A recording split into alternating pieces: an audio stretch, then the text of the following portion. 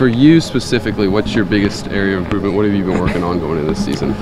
Just knowing my playbook. I want to know my playbook to the point to where I can tell a D lineman where he needs to line up, because if I'm able to do that, it'll just benefit the team. And you think that plays well into the kind of your leadership role? It does. It does. Yeah, man, I appreciate it. If you have anything, John? What about some overall strengths and weaknesses of the defense that you've seen so far? Strengths of the defense is effort. Everybody's running, trying to get to the ball, and everybody's taking it amongst themselves to do their job. And weakness right now, I say we've been putting in some new things. So right now, weakness may be a communication thing, but you know, you want to build on communication as you go through spring ball. So it's your job now. Last year, you kind of got into the middle of the season. Going into spring, how do you approach it now that you're the guy back there as opposed to me?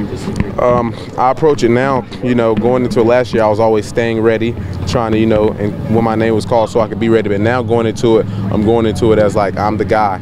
I'm going into it thinking that younger guys are looking up to me. I'm setting the example. So when you're setting the example, you want to go at full speed.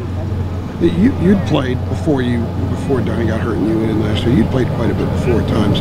But when you go back and look at when you first took over for him to the end of the season, did you see a dramatic change in how you progressed maybe? I did. I mean, you know, when you play on and off, you can never get into a groove of things, so you never get too comfortable. But when I took on the role as a full-time starter, I got really comfortable, and I saw my game elevate a lot.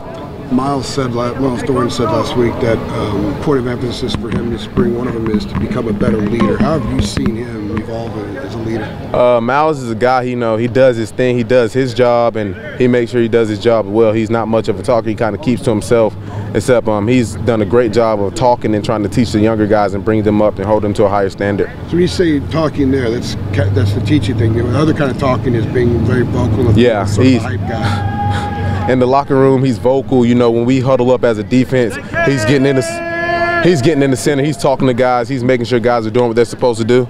I got you. Want that right now? I got you. Yeah. So he's doing a lot of teaching and a lot of like encouraging the younger guys. You know, stay with it, do your thing. You got it. Things like that. Does it seem like he's pushing himself to do it, or is it coming naturally? Do you think? It's coming naturally. You know, he's probably always had it in him, but you know, you just got to get into a zone of things. And this is going to be year 2 as a full-time starter for him, so it's coming natural.